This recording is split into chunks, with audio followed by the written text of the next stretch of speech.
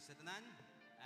I know whom I have believed is our song for this morning. We're glad to see each one of you come early this morning to join with us in our Sunday school class. Before that, let's sing this song, I know whom I have believed. On the verse together, let's sing.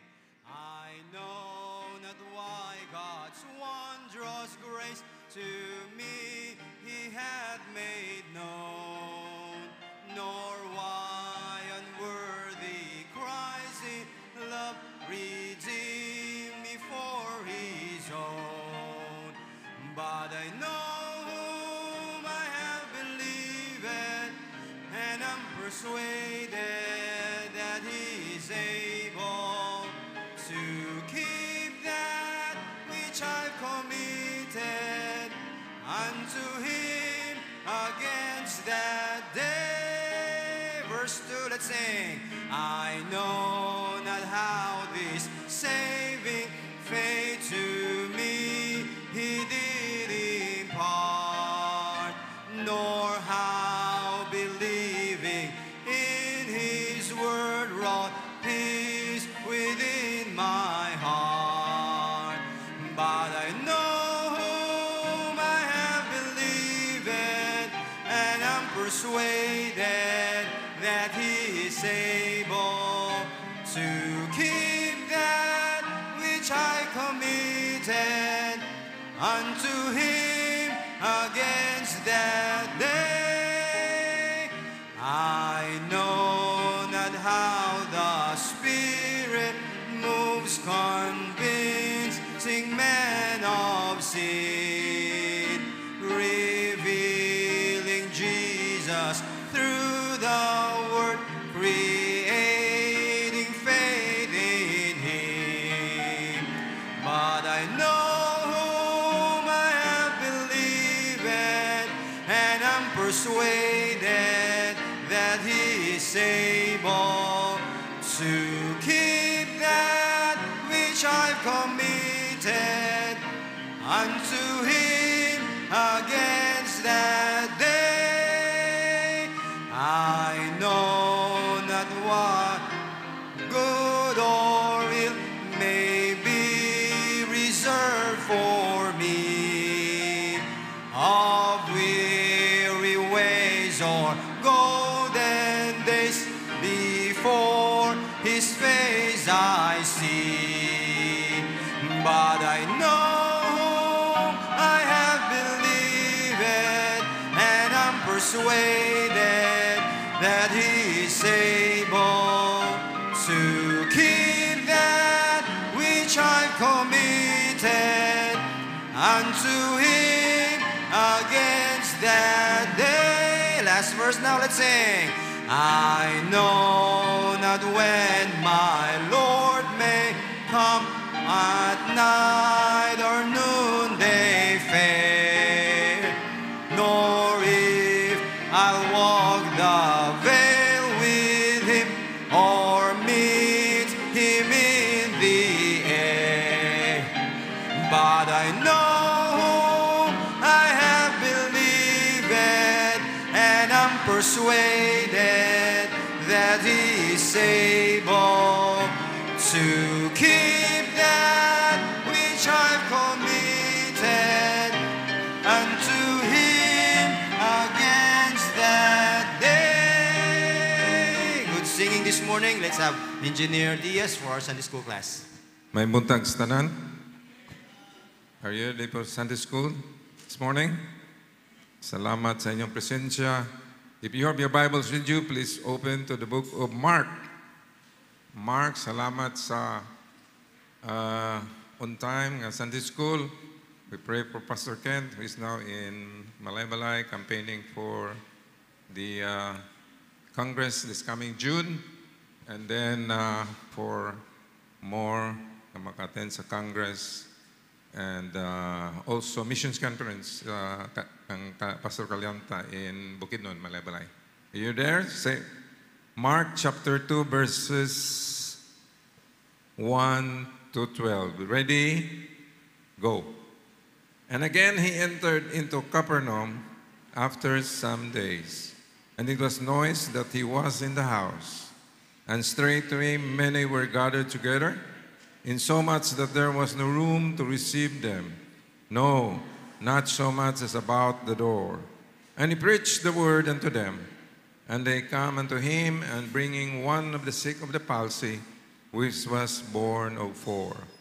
And when they could not come nigh unto him for press, they uncovered the roof where he was, and they had broken up it up. And they let down the bed wherein the sick of the palsy lay. When Jesus saw their faith, he said unto the sick of the palsy, Thy sins be forgiven thee. But there were certain of the scribes sitting there, and reasoning in their hearts, Why doth this man thus speak blasphemies? Who can forgive sins but God only? And immediately when Jesus perceived in his spirit that they so reasoned within themselves, he said unto them, Why reason ye these things into your hearts? Whether is it easier to say to the sick of the palsy, Thy sins be forgiven thee, or to say, Arise, and take up thy bed, and walk?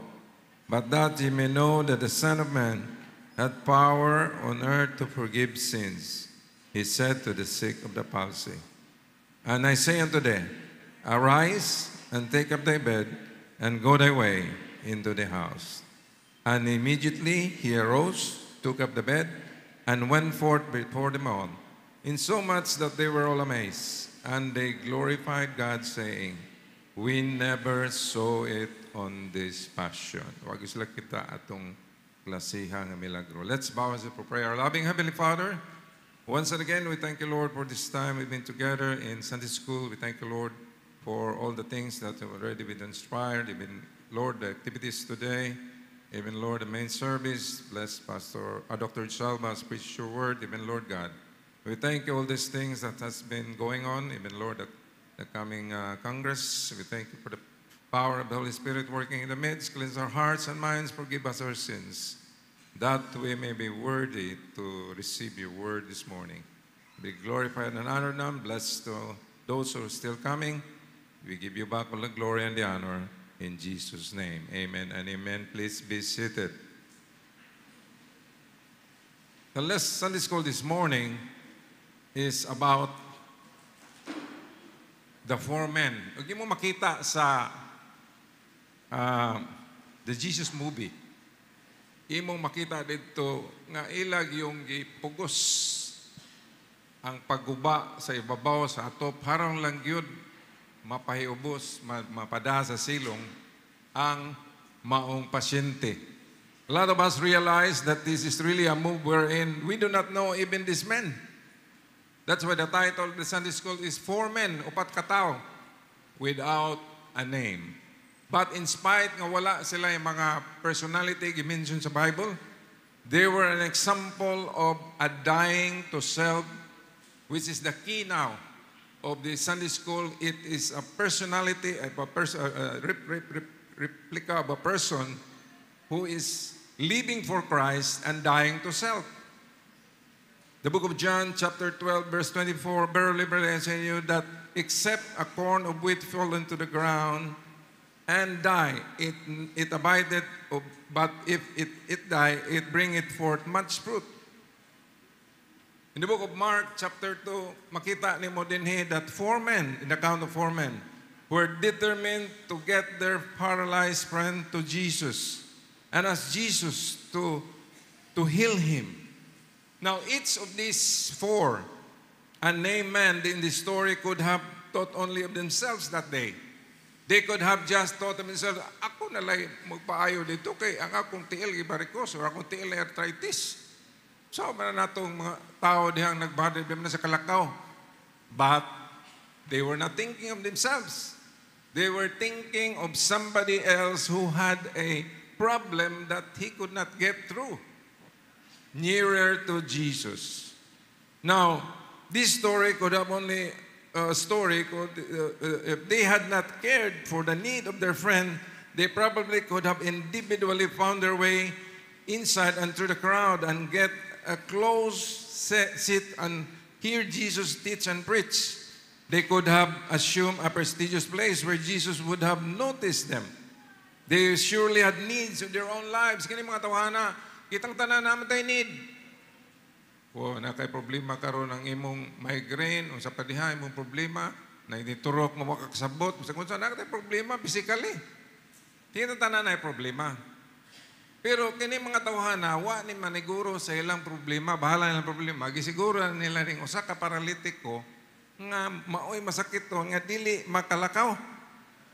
They have needs in their own lives that they could not have as Jesus to meet. Instead, they saw a good need for their friend.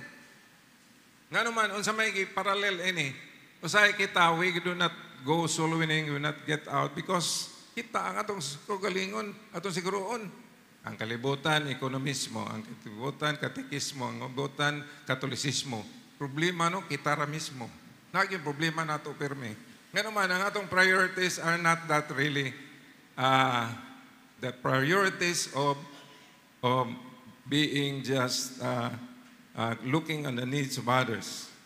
The need of others is number one, the soul. Number one, ang kalag. Indeed, they saw a need for their friend and realizing that by themselves there was little they could do. They banded together to help. As a team, they were part of the great miracle. Amazingly, this kind of devastation can only be brought by what are ordinary solitary creatures that normally living or working in communities. But when God needs them, they are willing to pray, to leave their normal comfort zone and band together for a cause. It's not about their own need. It's not about the miracle nga makita sa milagro ni Jesus. But it's a miracle of a kausa. Nga naman ang mga Iranian, kanang mga Iraqis, kanang mga terrorists, ipada dito sa panggubatan, magbutag bomba. They do not mind about themselves. Di sila magbahala ng ilang kinabuhi, but they want to die for a cause, kausa. These people is not about terrorism. It's about helping. Lahi ni. Ang kausa sa terrorist karon mga Hamas, magdagbomba ito sa front line, magpakamatay na lang tungkol sa kausa. It's about killing other people. This one is different. It's about helping. Just like the locusts. The locusts have no king in Proverbs 30:27. Yet they go forth, and all of them by bands. Locusts have no hierarchy. Ang locust walay leader. Pero nasa likaw sa hutdon gani ng imong tanan, mudaga ng usa, daga ng tanan, hurot, upaw. Pero ito na itabo sa kang Moses ba? Muna'y attitude sa mga locust. The foreman in Mark 2 definitely had a cause. We are told that they had a relationship with each other prior to this day. But for the sake of a cause, they forgot about their individual lives. They forgot about themselves. Denying ourselves is a very important part sa atong kinabuhi because number one, karon kamuntagon, it's about unselfish compassion. Compassion, doon na kay kaluoy, doon na kay paghikutar, doon na kay kahingawa niya. Nga naman nga, gitagaan mo siya gospel track, doon na kay kahingawa. Nga naman nga, giimo siyang gahinan yung time. Okay. There was one time, there was a Muslim. I had him testimony in this church. This Muslim was a son of a sultan in Sultan Kudarat. He was really a real Muslim. He was a teacher, sniper, killer, a go-go dancer, distributor of drugs. But one day, he became a born-again Christian. Who had the compassion to win him to the Lord? What happened? There was an accident. That Muslim man was carrying drugs all over Mindanao. Ang iyang mga lalay, pulis. Kung hilingig kayo ng mga pulis sa Mindanao, ang ilang mga distributor sa iyang drugs, pulis. Ibutang lang sa spare tire, ang kaning Muslim, nga anak sa Muslim, iyang kuhaon ng spare tire, ikarga, i-distribute ang drugs whole Mindanao. But what happened? Make a long story short, he went to the mountains, got an accident. Na-admit sa Mindanao State University Hospital. And there in the hospital, there was an alliance doctor. The alliance doctor was praying, kanin tawhana unta, mahimong Christian, but they knew that he was a Muslim. So what the Alliance doctor did, he was a Christian, he did not do anything, just prayed. Gibutang niya ang Bible sa kilid, gibutang niya gospel tract, and then prayed about it. First year, 1 month happened, 2 months, 6 months, hangtod nga naayo ang maong Muslim nga pasyente. 1 year and 6 months dito sa hospital. But the doctor never had an opportunity to open the Bible because he said, he was thinking about himself that the Lord did not give me a possible way of opening the Bible. The patient never asked about what is in the book. So, patient get out.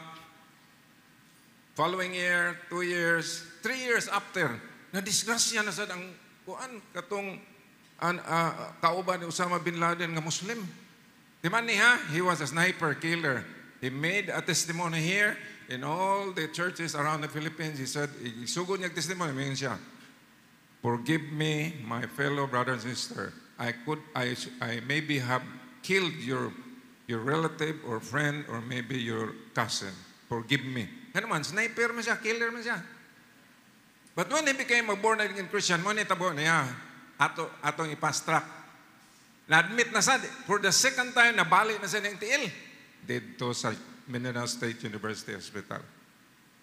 So, ang gibuhat sa doktor, Christian man siya, gibutang na sa Bible skilled.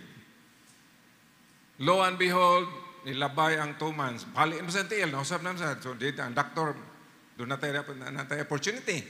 But he did not pursue the opportunity of winning that man to the Lord until that Muslim man was asking, hey, come here, doctor, I want to ask you a question. What is this that you are putting in the side of my bed? Ingnan niya ang pasyente. You want really to know? Yes, doctor, you've been doing this 2 times already. I was here 3 years ago. I was here for a year. Ako lang ang na-notice, but I never asked you because this is the second time I've been here to the hospital and you put again this book and this small paper that says something. So that was the time that doctor told him about Jesus Christ.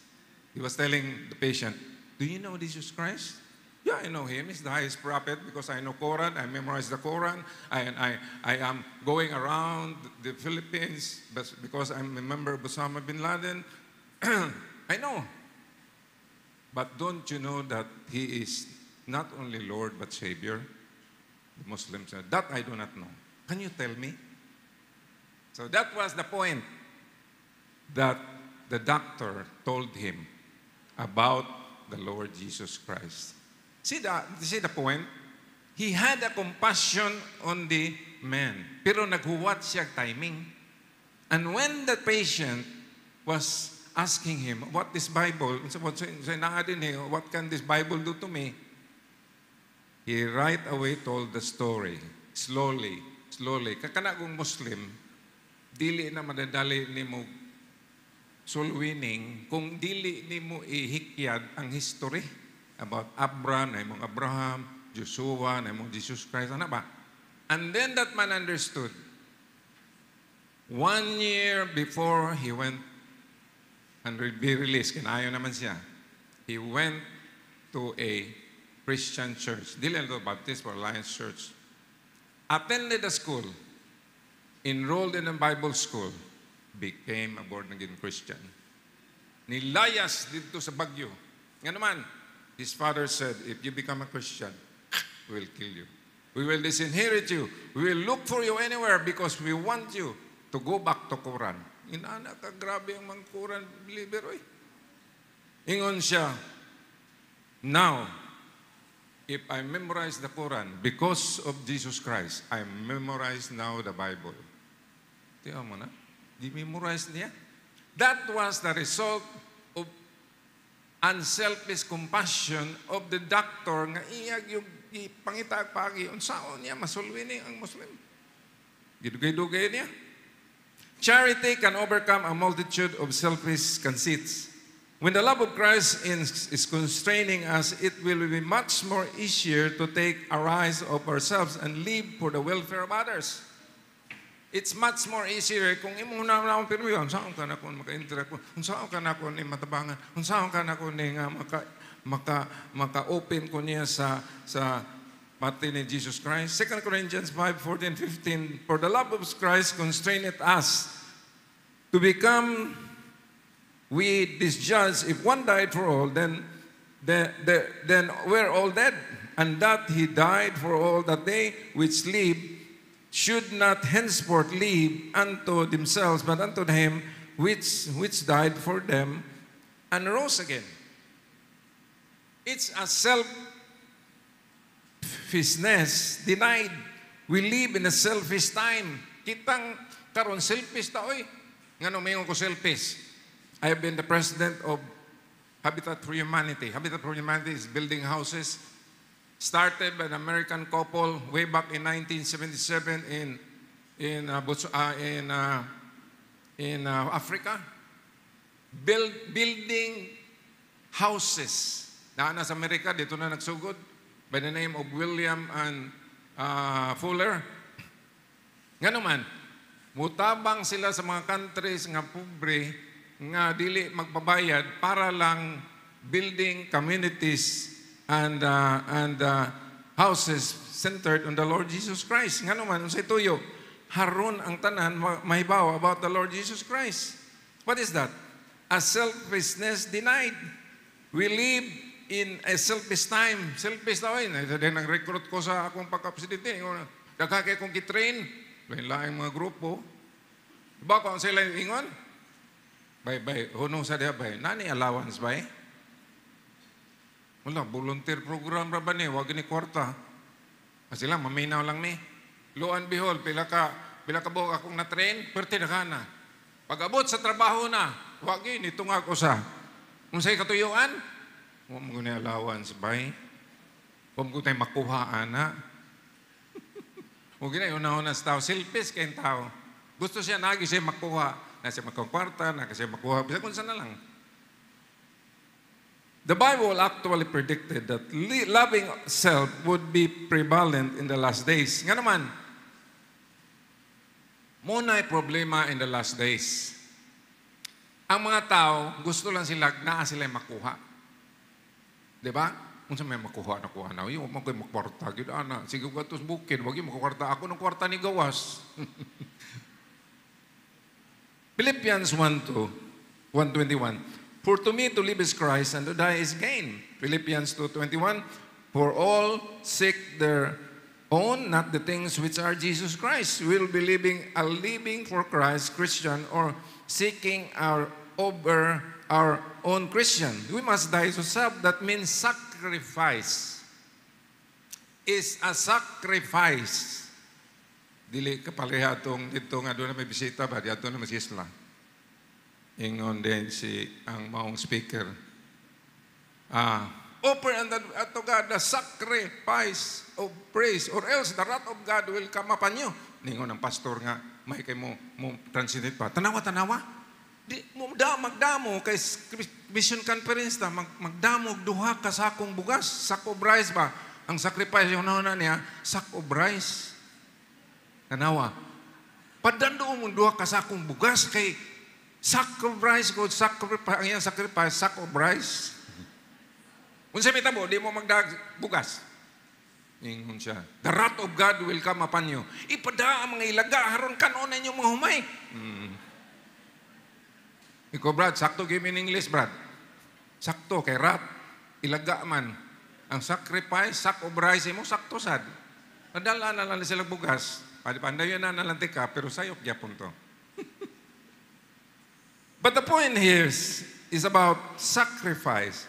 The problem with a living sacrifice is that it is always trying to crawl off the altar. God, through the testimony of the Apostle Paul, gave us a remedy for this. Ningon si Apostle Paul, I die daily. It's a dying to self. It's something that you must offer to God. Every morning, we must conduct a funeral. It means a funeral service for yourself. Ningon si Paul, I am crucified with Christ, nevertheless I live. Yet not I, but Christ liveth in me. The life which I now live in the flesh, I live by the faith of the Son of God, who loved me and gave Himself for me. Huwag mong hunaon-naon ba nga itong mga missionaries dito sa mga Islam, maninguha taon na sila. Bisag na mission conference dito nag-attend ko, kami dito hapit na lang may maghubo, sa kainit. Na pastor, nag-Amerikana, magkabrad din, di magka-Amerikana. So, di po bitaw ko sa inyo, St. Francis San Carlos, nga naman, nanghuam ko Amerikana, itong patay. Haron lang maka-Amerikana siya. Pero ang tao ng speaker, hapit na lang magkanang kamisyon, kaya tungkol sa kainit, pating inita, islago niya, well by tubig, siin pa. But it's because sacrifice is about something to do with God. Is selfishness denied, a service delivered. Because of self, it didn't matter to this man. Service did it to open our lives. Service doesn't matter because of self does. It's a living for Christ, His sacrifice. Now, 1 Corinthians 10:24, let no man seek his own, but every man another's wealth. 2 Corinthians 12:15, and I will very gladly spend and be spent for you through the more abundantly love for you, the less I love for me. An unselfish compassion. Unsa pa? Ikaduha, a unified cooperation. It's a cooperation. Katong buhata, when they destroyed the rooftop, makita nimo sa Jesus film, giguba ang rooftop, tapos gihiktan, gitagak dito ang pasyente dito sa tunga. Jesus gana. And He knows that was an act, a courageous act, beyond their own capacity, nga ila tong gibuhat because of cooperation. They do not mind among themselves, but just to let the paralytic man down, haron makakita, makaadto ni Jesus Christ. It's a unified cooperation. One person by themselves could not have gotten this man with palsy, a kind of paralysis, to Christ. But the four men working together could do something special. It's about an individual inadequacy. Word had gotten out that Jesus was in Capernaum. Nga naman nagdugok sila dito? Because Jesus was coming. But Jesus was going there. Dito sila nagdugok. This simply weren't a way to bring a grown, paralyzed man through the dense of crowd.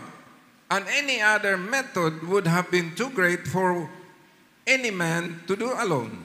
It's not a work of one man. It was a cooperative effort of four men so that ang katong tao nga na-paralyzed, maduol gyud siya din ni Jesus Christ. Pag duol niya Jesus Christ, that's when the miracle happened. We see an example of this in the Old Testament. The legacy of Moses would have been greatly tarnished had not learned from his father-in-law the lesson of individual inadequacy. If you recognize that you are inadequate to do what God has called you to do, don't despair or give up. Instead, recognize that God gives great assignments so we might partner with others. Recognize that you are given an assignment. Kana bitang mga takog Bible, I've been with the Gideons for many years since 1988. Kada na muhatag, mayroon na sila, nga nung sige mong paghatag, uy, kaskas lang mo ani.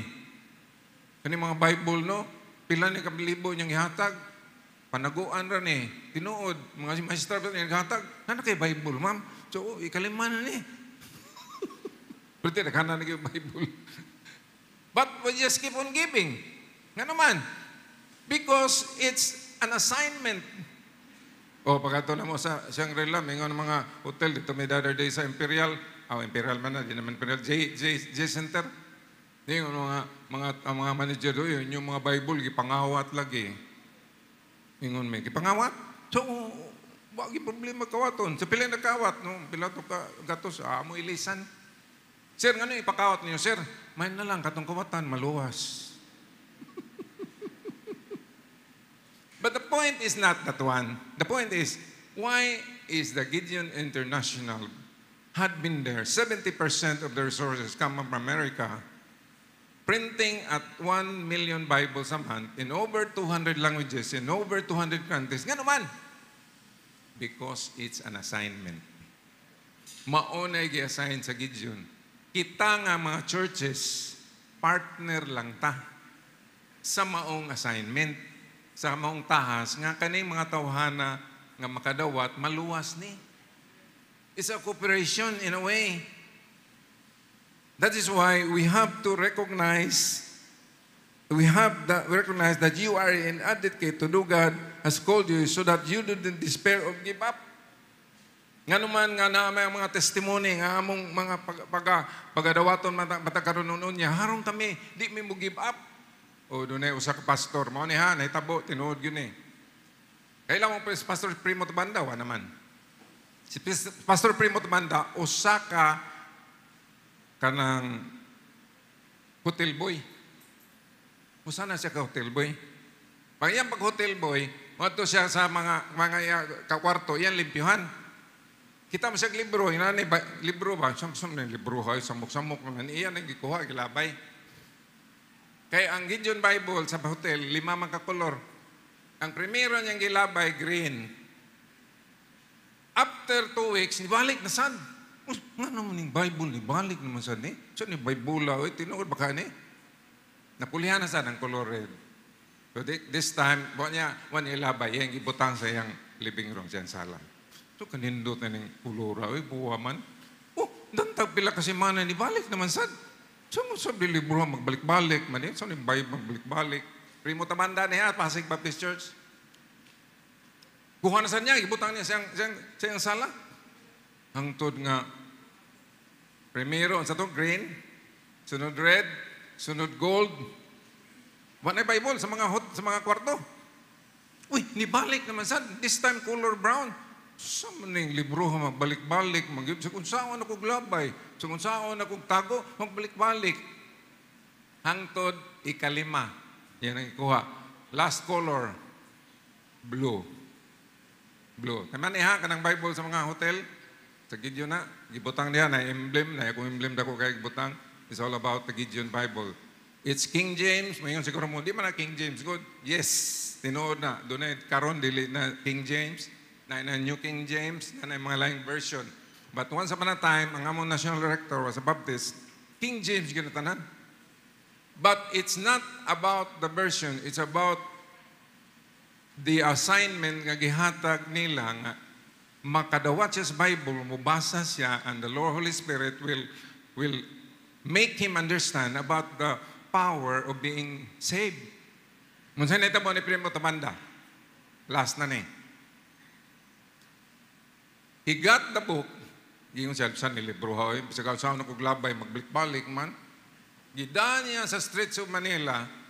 Pag-adto niya sa dito sa somewhere in Quezon City, nakakita siya. Abli siya, Romans 3:23. All have sinned and fall short of the glory of God. Sige siya tutok dito sa bungbong. Nigawas man na si Juan, Win Siciliano. Kapatid, anong tinitingnan mo dyan? Ito kasi, sir, pareho eh. Ito kasi dito nakalagay, pareho dyan. Kapatid, pwede ka pumasok. Sige, explikahan siya. Primo Tabanda got saved. Went to the church, enrolled in Bible school. Make a long story short, he became a pastor of a Pasig Baptist Church in Metro Manila. What was it all about? Because of the Bible, of the assignment nga ang Bible, butangan gyud kada hotel. Gamay ra na, para nato, gamay ra trabaho. Pero dako ng trabaho eh. Magbalik-balik ka sa hotel Bible niya. Pila biya na usa ka Bible. Mahal biya na. Hardbound. Karon tag 700 na. Sa una tag 500. Who made the effort in spending all of this? We do not even know. It's only in eternity that we will know. Ikaw dito naghatag, no? Donate sa Bible. Salamat ha. Nahimo kong pastor sa Pasig. Tungod nimo. It's because of unselfish compassion, a unified cooperation. Ikatulo, because of unstoppable creativity. A creativity. Punan man tayo sa Unified Corporation, no? Ikatulo, an unstoppable creativity. Having unselfish compassion and unified cooperation is a great start. But what do you do when you come upon difficulties in your mission? Here was a restraint. This poor man's need was obvious. A man was sick of the palsy and needed help. The solution was obvious. They needed a miracle from Jesus. They needed a miracle from Jesus. Ang milagro sa unang panahon, makita ni mo. Mabitaw na ninyo ng Bible, mas bulahan kadtong nakakita niya nito. Kaysa katong kita, wa kita, nito ta. Kung sa may itong nakitaan karon, wa. It's only what the Word of God says. It's the Bible. Those people have seen it during those times, 2,000 years ago. Kita sila, Ang ilang great-great-great-great-great-grandfather mo, storya nga to sa last ng mga generation, mingon sila, nakakita gimis milagro. Nakakita gimis ni Jesus Christ nga naayos mga paralitiko, nagpabangon sa mga patay, giayo nga buta, nakita gimis, But how is this related to this? The crowd filling the house where Jesus was teaching was massive. No doubt everyone in that crowd was there because they considered their need important. Nga naman nga, you have to be creative, you have to be impulsive, you have to be just to have something mahuna-unaan nila. Giguba nila ang atop, nagda sila ka ng, dito gipakita, mga dito sa Jesus film ba. Nigamit mag-chin-block, kita mo ng chin-block, putaw ba? Pero dito, chin-block, maratog puli ba? Gibutang PC, gibutangan o kanang lamisa-lamisa, gipalingko dito ang mga pasyente, ang mga paralitiko, ngaman gitagak nila hinahineng anto sa boss. And Jesus was looking at that. And the Pharisees was also watching, nagtanaw sa mga Pariseo ba? There will always be hindrances to accomplishing God's work. Nga naman, it's normal. Kaya walay hindrance, walay babag, walay mga opposition, di man ka ma-encourage. Ano ma-encourage man ta mag-Sunday school? Ano ma-encourage man ta musimba ta? Ano ma-encourage man ta maminaw sa pulong sa Diyos? But because of this story is about a miracle. Kitang tanan gusto tang milagros kinabuhi, oy. Di mo gustong milagro? Gusto tang milagro, oy. Doon na tayo mga problema, gusto tang milagro. Lord, tabangi ko sa akong gibati, Lord, cancer yun eh, Lord, cancer yun eh. Cancer yun hindi matabang. Di ba inana atong kinabuhi? There are always problems in life. We never can have the capacity to do it because we need the power of God. We need something that is really from upon high, it's in the personality of the Lord Jesus Christ. Nga mingon ng ganyan Bible, I may touch just the hem of His garment. Bisag mo kupot lang ko siya sa nina, mayon ako. That is what? It's faith. It's about practicing our faith. Faith is the substance, hope, or the evidence of things not seen. Di ta makakita, pero makapractice ta. Here was a resourcefulness. Restraint requires resourcefulness. Conflict should be a catalyst for creativity. Conflict. These men knew that they were going to come up with a strategy that was unconventional. It would take effort and it might even be expensive. They likely to fix the rope when it was all over. In Mark chapter 2 verse 4, and when they could not come nigh unto him for the press, they uncovered the rope where he was. And when they had broke it, they let down the bed wherein the sick of the palsy lay. A closed door doesn't necessarily mean that the door is locked. And when we cannot enter, Paul saw an open door when there was obstacle.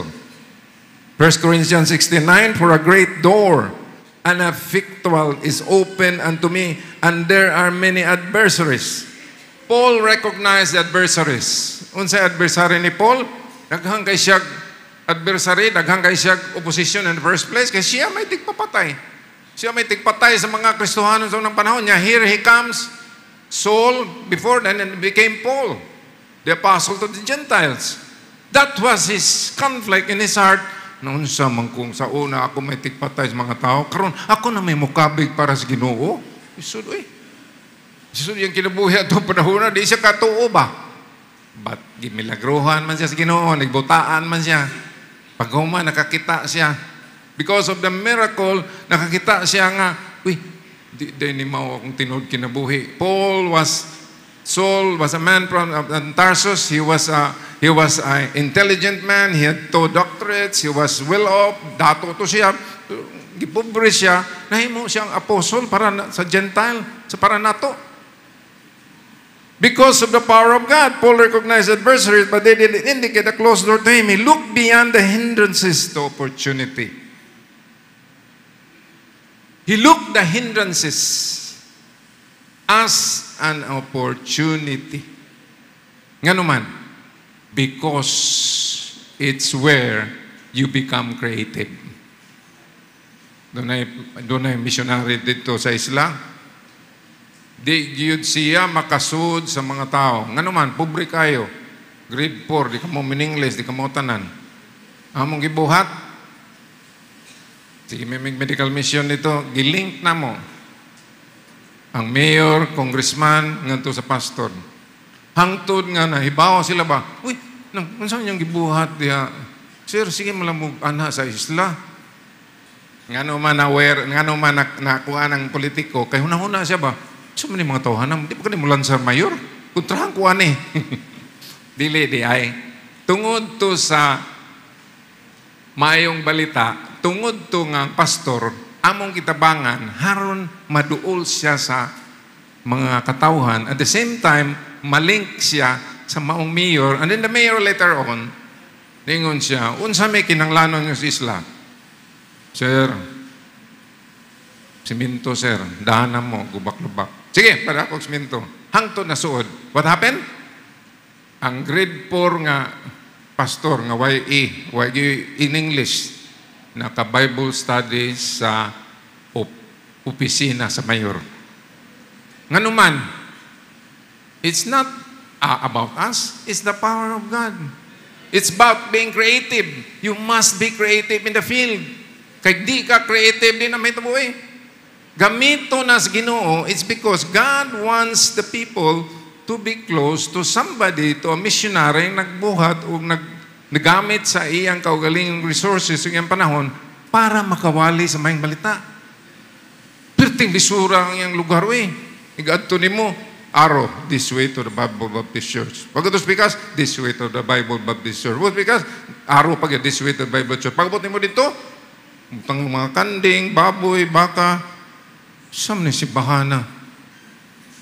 Kung kanang tangkal, parang tangkal sa mga manana. And when we arrived there, among gingnan, Sir, Mayor, can you improve the place? And it's something to do with creativity. You must do something. Because out of that, there is a so-called hindrance, pero doon ay resulta later on because you are creative. There was a restraint, but there is a resource. Itawag nag-resourcefulness. Doon nag-resource ba? Unsay pagi?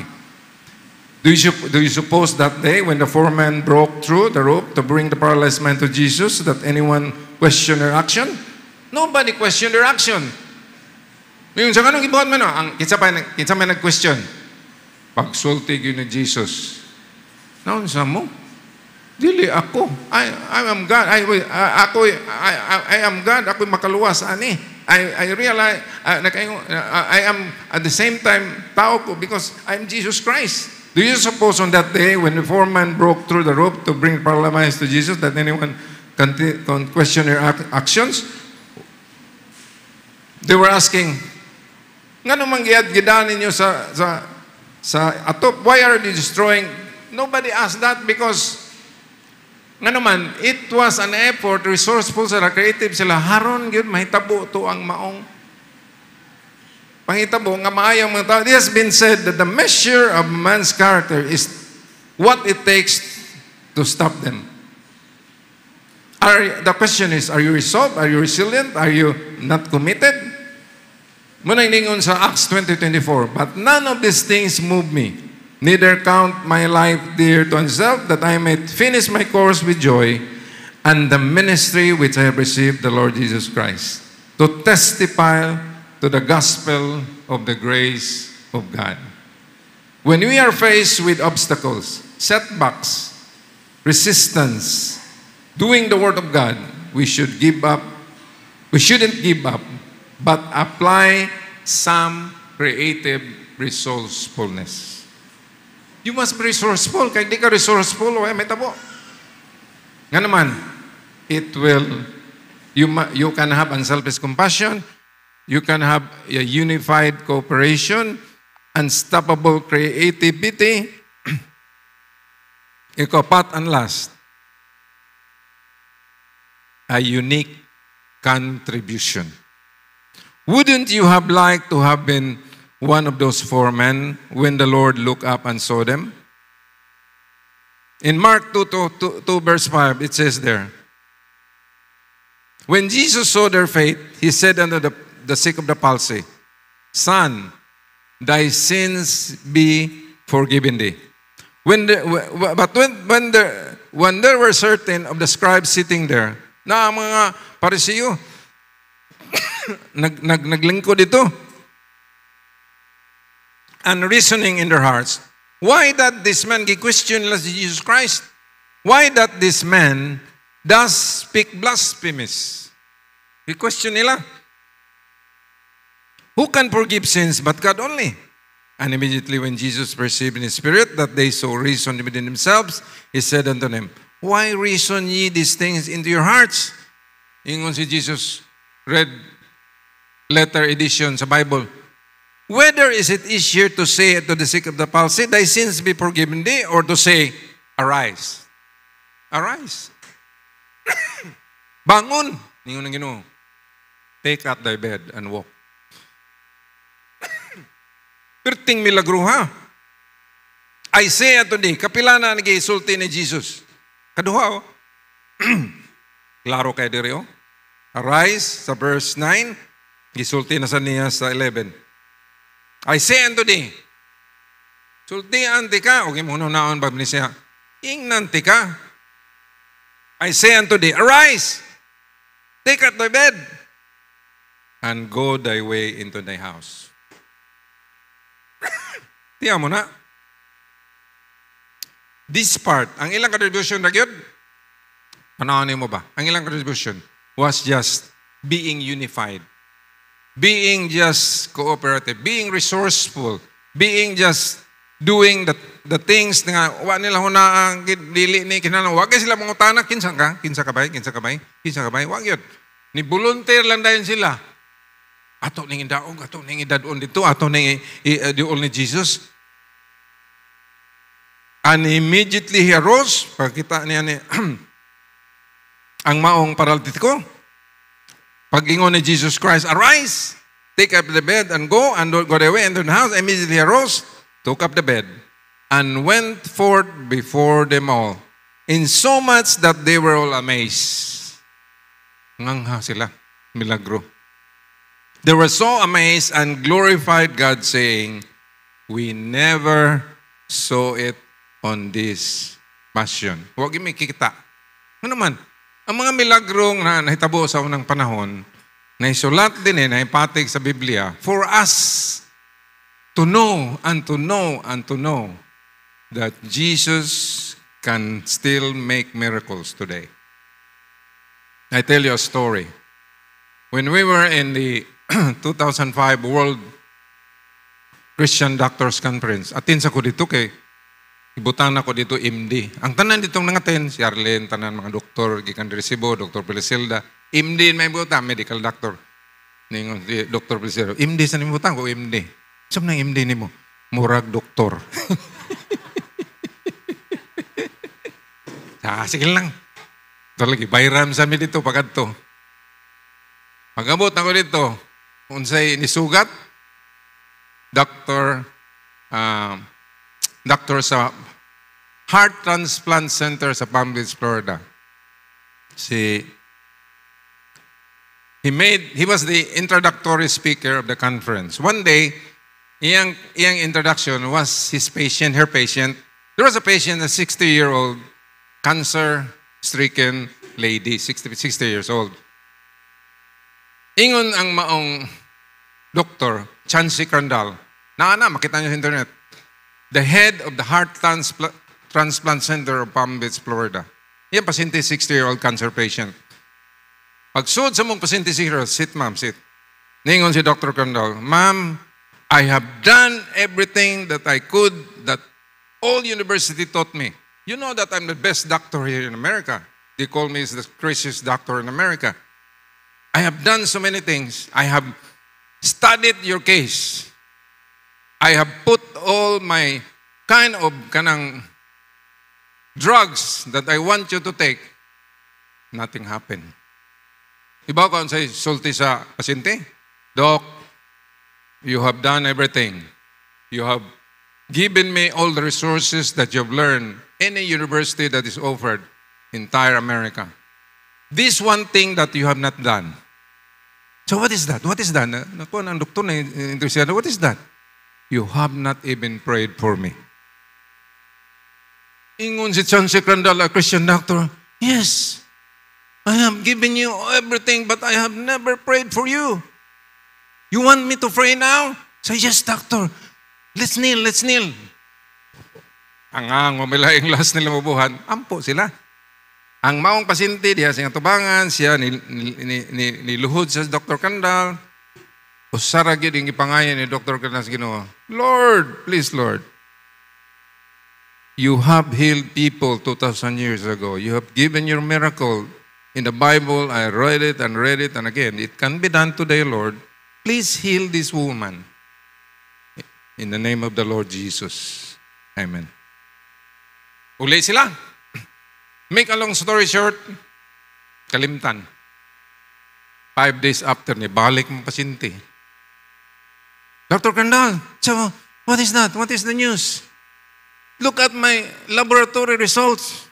Tanaw ni Dr. Crandall. My God, everything is normal here. BP normal, kidney normal, liver normal. Everything is normal. What did you do? What did you do? Why are you asking me? We prayed together. The power of prayer is very important, especially kung ikaw lisod na. See the point? They never understood in the first place that the doctor was very powerful in his career as in medical practice, but he never prayed for the patient. Until they prayed together, the miracle happened. It was a compassion, cooperation, creativity, contribution. The Apostle Peter had enough faith to step up of a boat, walk on water. That would take a lot of faith. When he began to sing, Jesus said, O ye of little faith. Gamarag yung pagtuon ni mo, Pedro. When Jesus called Peter's faith little, did he mean Peter didn't have enough faith? Peter's problem wasn't that he didn't have enough faith. His problem was that his faith was short-lived. Ngunaw na siya ng panahon na, nga di siya matagak, malunod, pero ngunaw na Ginoo, huwag ka maghunaw na, ako ni, nagtanaw, ako ni nani mo, sa mga tubangan, ako ni Ginoo. His faith wasn't little in amount, but in duration. It wasn't short-lived sa Ginoo pa, but the Lord wants it throughout what you are thinking, ibuhos na lang na ang ibong pagtuo. The apostles did not need an increase in the amount of their faith. They needed an increase in duration, the endurance. Kitawag na in English. You have to have an endurance of your faith. That woman, 60-year-old, nawa ang cancer, make long story short, nakaingon siya. Nagida Ginoo, hantod karong panahon na. See the point? If the fire of your faith is down to a small flickering, you can fan it, imong paypayan ba? In English pa gingon nila. Fan it with God's word today and increase your faith as a muscle must be exercised to grow, so our faith will increase as to continue to exercise our Christian life. Our Christian life. In conclusion, kining lesson karon, President Ronald Reagan, 1986, had signed on his desk in the Oval Office. He said, katong reason na to, atong lesson karon, it's about unselfishness. It's about cooperation. It's about contribution. It's about being not selfish. President Reagan in his Oval Office, that said, there is no limit to what man can do or where he can go if he doesn't mind who gets the credit. Kuha mo? Ingon siya, why limit ang tao kung maghunahon na lang siya, dili ni para iyahaon ta. Para nis uban, something you can do for others. Kung imo nang hunahon, why problema ang imong kinabuhi unta? Kung maghunahon na lang ka ba, at the end of the day, yung para nis Ginoo, okay lang ni. Ano ba? We must resist growing weary in well-doing. These 4 friends in the story did together what none of them could not done by themselves. Too often we neglect to serve God because we want to get something of ourselves. Muna itinuon nga storya. Just like the story I told you nga napredente ko Habitat for Humanity, yun sa panang organization. When it comes to volunteer program, yung sila, wala allowance ba? Natin makuha na ba? Sa mga itong makuha na ba? Sa mga itong kuha na. Gusto yun sila nga na sila'y makuha. Rather than dying to self, that the greater work might be accomplished for God, we give up when things complicated rather than cooperating with God and others around us to get the job done. We must resist growing weary in well-doing. We must never give up. Now, these 4 friends did together what none of them could have done by themselves. They gave us a picture and a great motivation to present ourselves in synergy. Kanang word nga synergy. You cannot do it yourself. You can do it with others, with you. 2, 3, 4 in our church to be used of the Lord above and beyond our individual abilities. Let's bow our heads for prayer this morning. Father God, we thank you, Lord, for this Sunday school.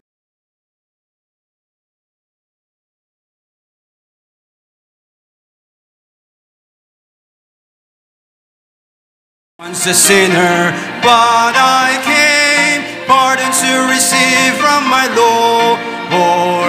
This was freely given, and I found that He always kept His word. There's a new name written down in glory, and it's mine, oh yes, it's mine. And the white-robed angels sing.